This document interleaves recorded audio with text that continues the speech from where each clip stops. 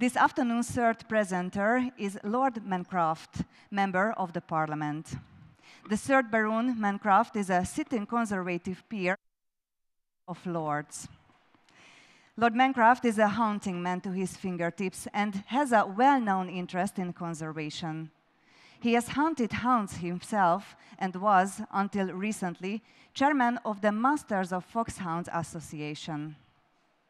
He is also the chairman of the UK's Standing Conference on Countryside Sports and Wildlife Management, a post he has held since 2009. He will speak to the One with Nature conference about the political aspects of protecting our hunting tradition. And Mr. Williams, please welcome to the stage Lord Mancroft's presentation, if you would like. Thank you very much. Good afternoon, ladies and gentlemen. I've been asked to talk to you today about the political debate around hunting in the United Kingdom and our experiences and what, if anything, our friends in Europe can learn from our experiences. I, like a lot of people here, have shot game all over the world, but mostly in the UK, all my life, and for the last 50 years or so. But I'm primarily a fox hunter in the English tradition, which means that I'm a practitioner of a 300-year-old sport of hunting foxes with hounds on horseback.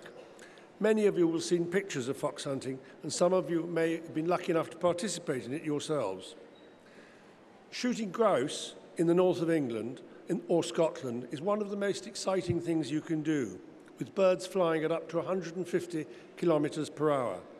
Catching salmon on a fly is another of the natural world's great adventures. Stalking deer, as many people do in Hungary, across the moors or in the forests or in any habitat is also an absorbing, exciting and fascinating thing to do. But for those of us that were lucky enough to be brought up to it, fox hunting is our passion, the most intellectually fascinating, physically challenging and emotionally exciting thing that you can ever do. The sound of a pack of hounds makes when it is hunting is the most exciting music on earth, and the challenge presented by trying to follow a pack of hounds, hunting hard across big country, still makes the hairs stand up on my very old neck. Since the sport was first developed in the 18th century, following agriculture and economic changes in the British countryside, and throughout the following 300 years, men and women have devoted a vast amount of time, money and energy into breeding packs of hounds, buying expensive horses, planting and maintaining suitable habitats, organising large tracts of the countryside with the sole object of providing the best sport possible. During all of that period, the object of the sport, the red fox, was increasingly venerated and was protected. His reputation as a species grew in stature. He was painted in art, written of in prose and poetry. Foxes were given perfect woods in which to live, a closed season so they could rear their young, protected from angry farmers and poultry keepers. And in return for this worship, they were hunted for about half the year and probably had to face the hounds in practice about 5 or 6 times each year. And in the event that they were caught, their death was almost instantaneous, a lot kinder than many of the deaths that we're going to face at the end of our lives. In the last decade of legal hunting, hunts in England killed about 12,000 foxes each year across the country out of a population of about 500,000. We know these figures are pretty accurate because the hunting community provided the field workers for a comprehensive national count of foxes in the 1990s. Probably the most comprehensive piece of research of its kind ever undertaken and paid for by the fox hunters, because only they really cared enough to commission and undertake that job of work. When I was a boy and later on a young man, we were justifiably proud of the fact that we in the UK had the largest, most stable, healthy population of foxes in the world.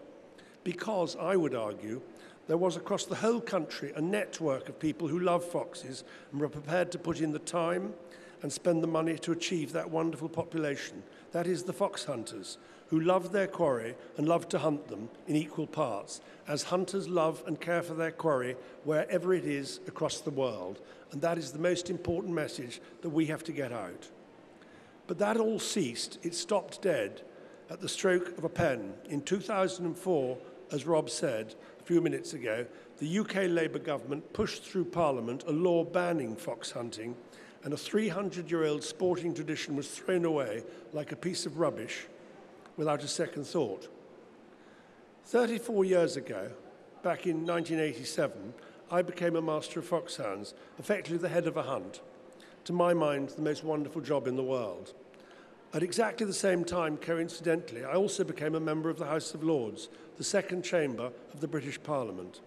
Because of this coincidence, I found myself thrown into the political battle for hunting, where I've found myself ever since. It's impossible to escape from, as I'm sure you can imagine. I'd like to share with you what happened, some of its consequences, and what lessons we country people and our friends in Europe and around the world can learn from what happened to us. It is important to recognise that 9 out of 10 people in the United Kingdom are at least 5 generations away from living in on the land. We are therefore virtually entirely an urban society where few people and very few voters have any understanding of the countryside, wildlife and ways of nature. Politicians and lawmakers are easily swayed by popular sentiment and will respond to pressure from Facebook and Twitter rather than be guided by science or by those who have a deep understanding of life in the countryside.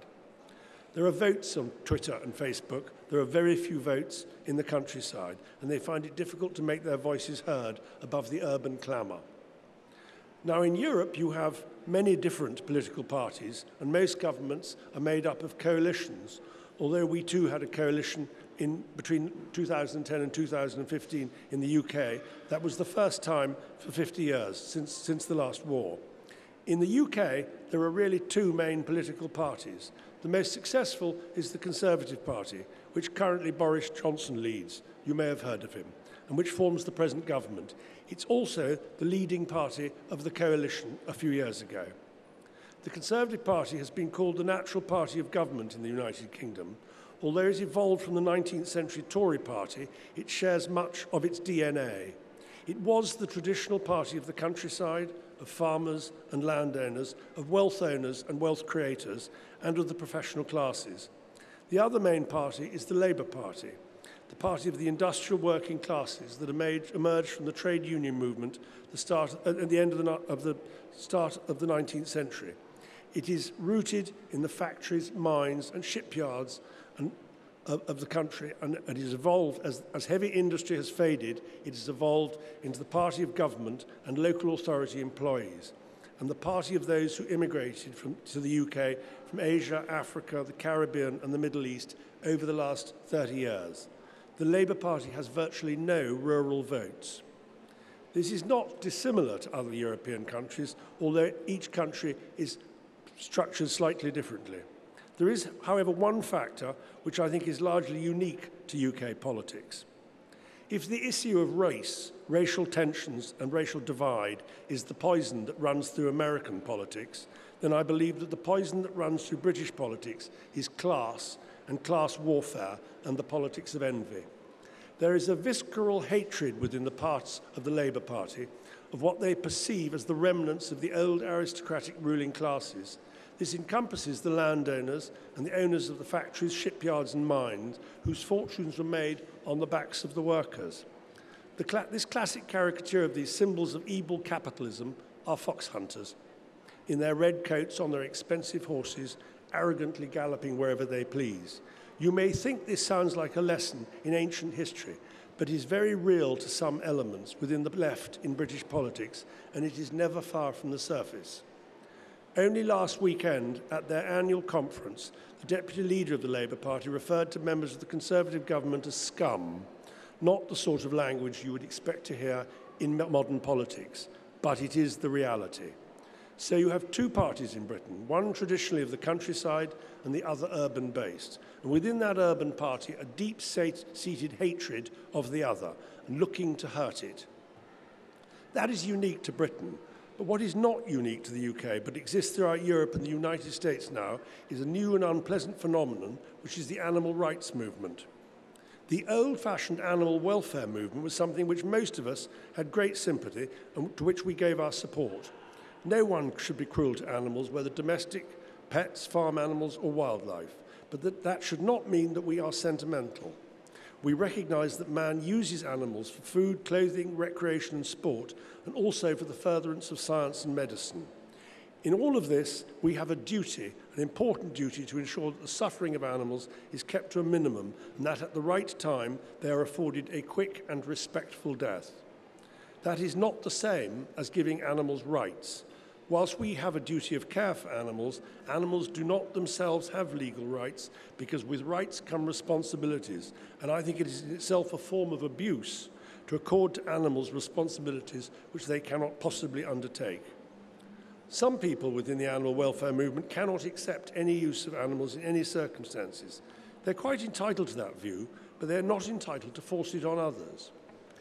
As the 20th century has progressed, the animal welfare movement took root within the Labour Party in the United Kingdom. By the time of the first post-war Labour government, it had grown within the party.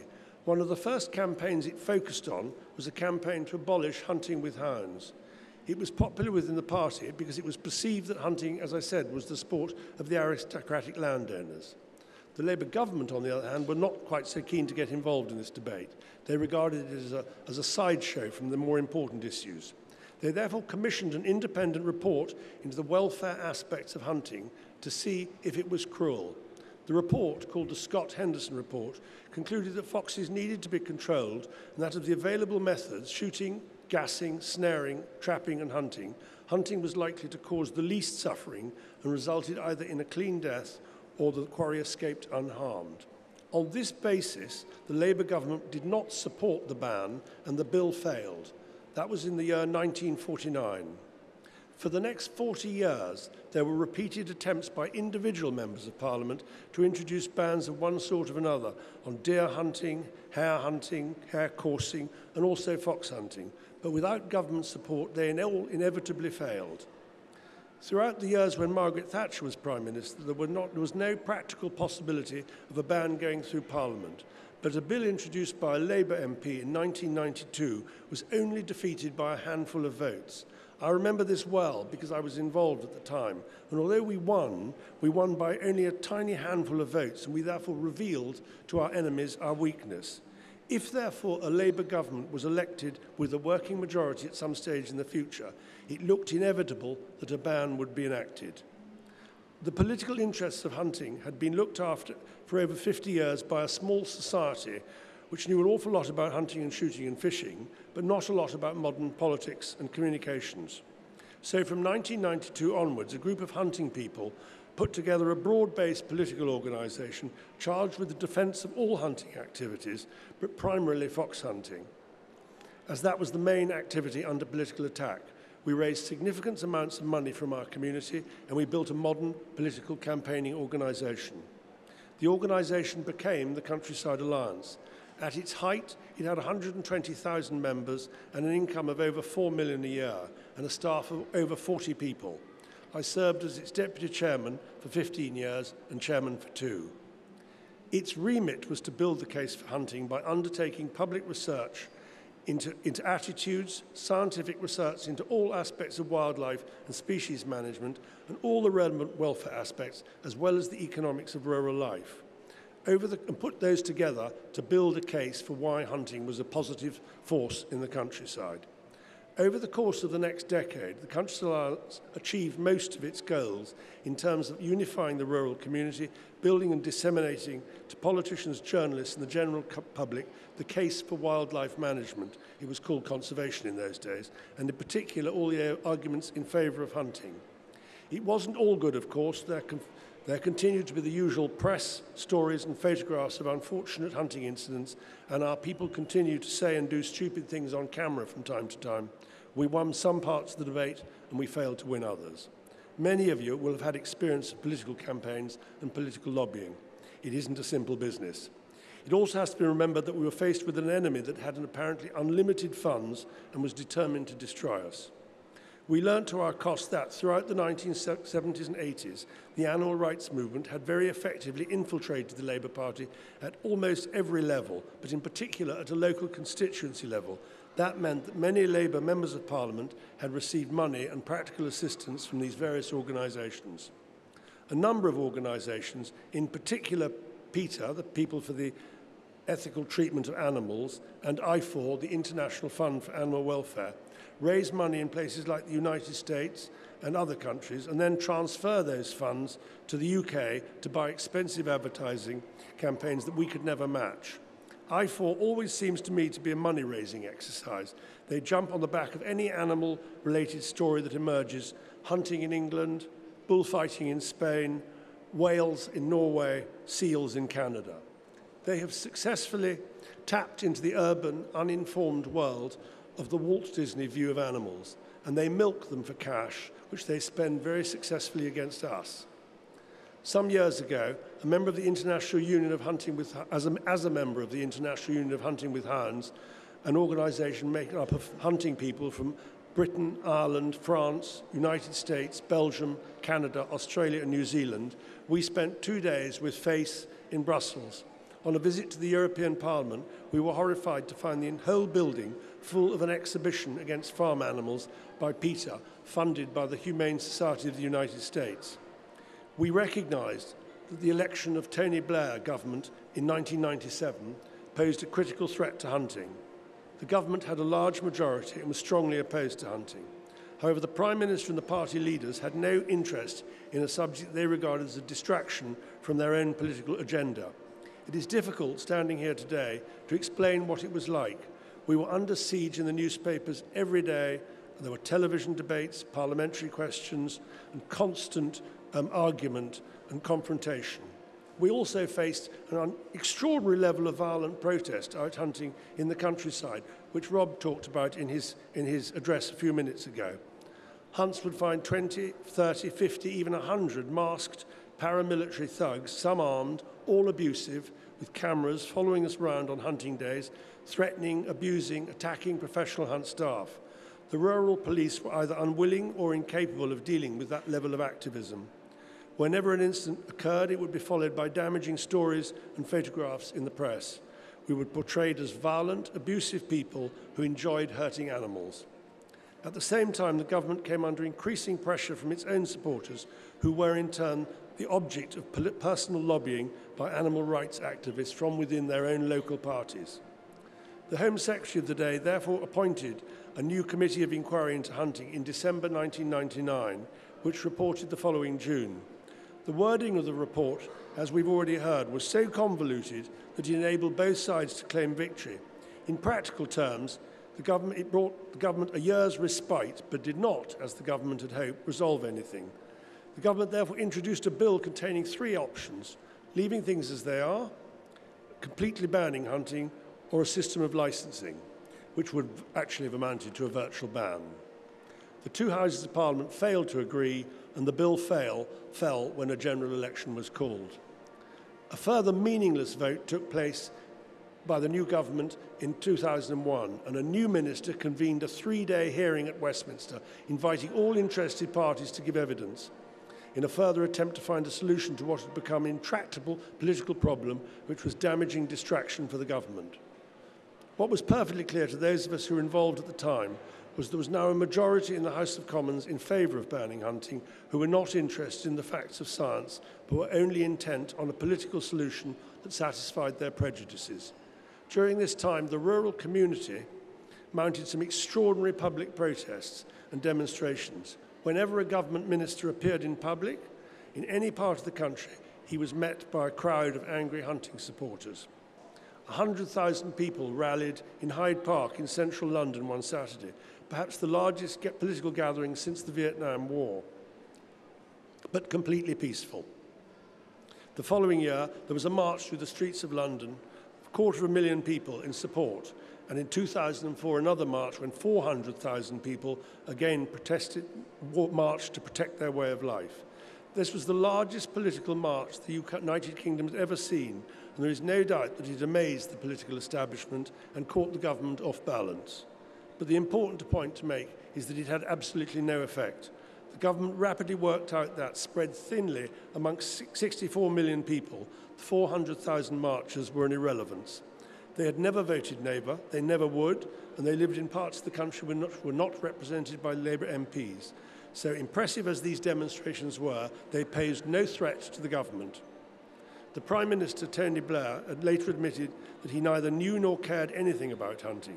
What he really meant was that he knew or cared nothing about rural voters and rural votes, and he had no interest in countryside and rural issues, certainly not in wildlife or hunting of any sort, all of which he found pretty distasteful.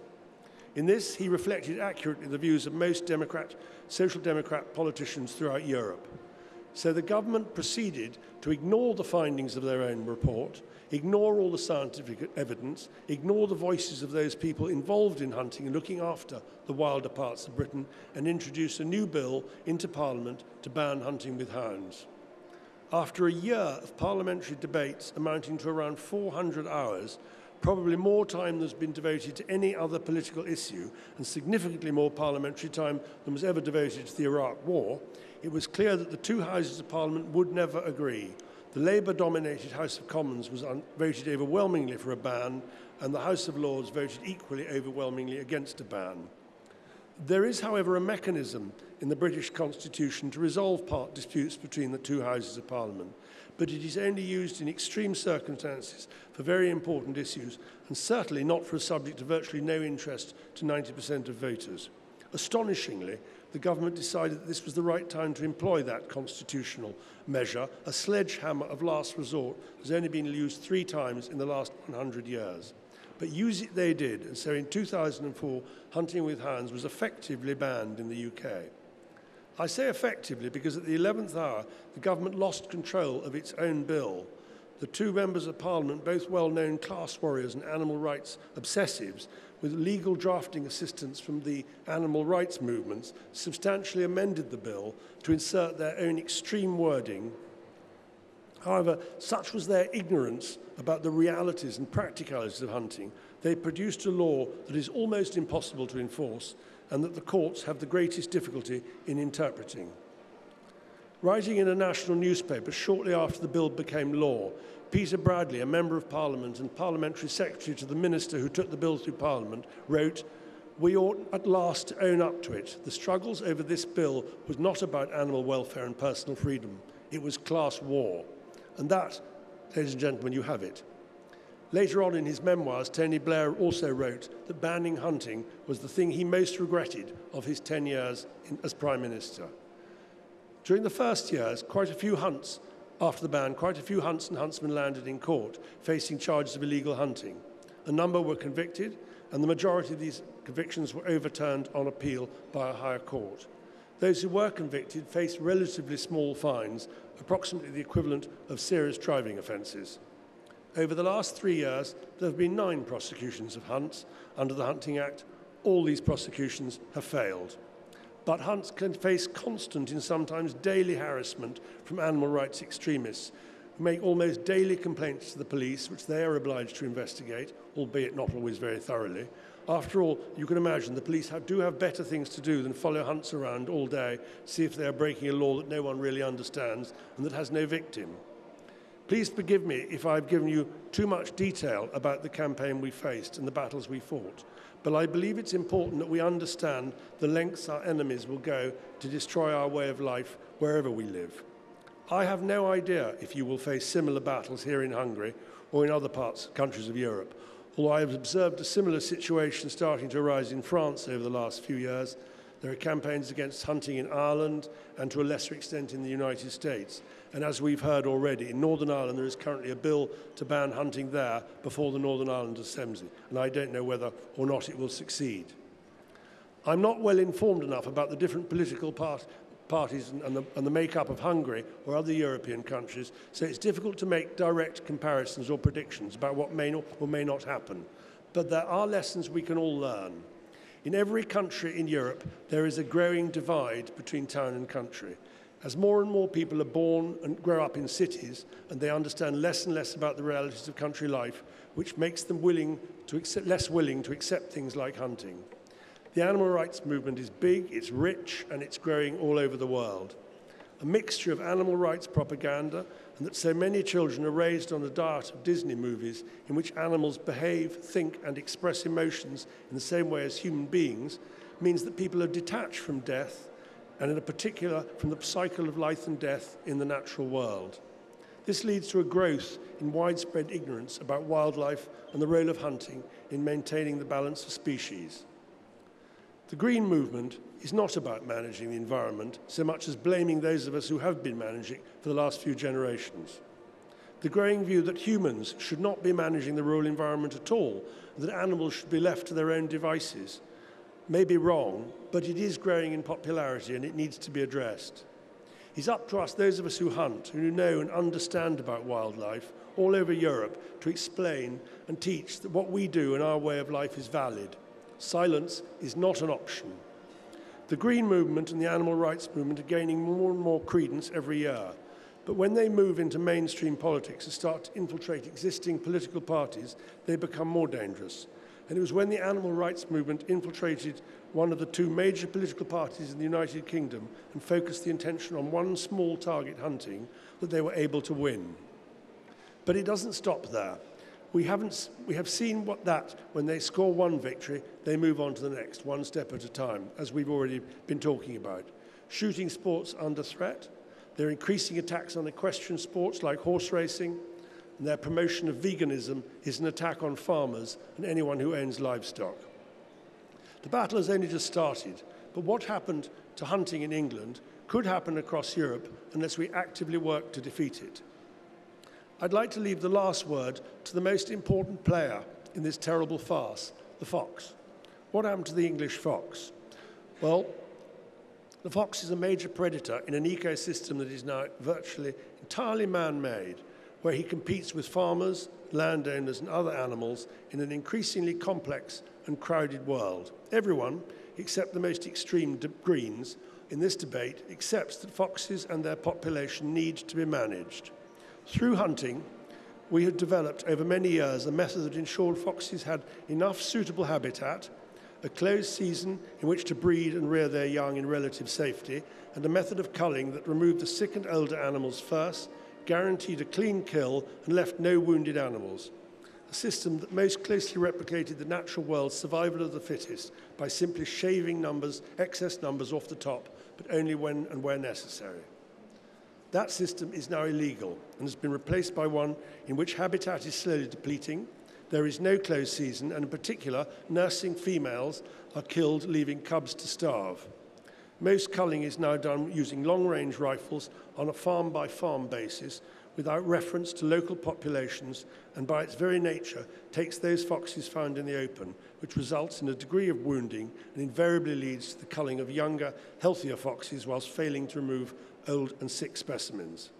It is difficult to imagine a worse system of species management. The hunting community, which spent 300 years nurturing the fox population, is now prevented by law from playing a meaningful role in their conservation and management. The British Trust for Ornithology, a respected national charity, in its 2018 study of British mammals, which is widely accepted as accurate, found that since the ban on hunting, the fox population of the United Kingdom has collapsed by 40%, which is slightly more than the fall in the elephant population in Africa over the same 15-year period. And that, ladies and gentlemen, is a man-made disaster. Thank you very much.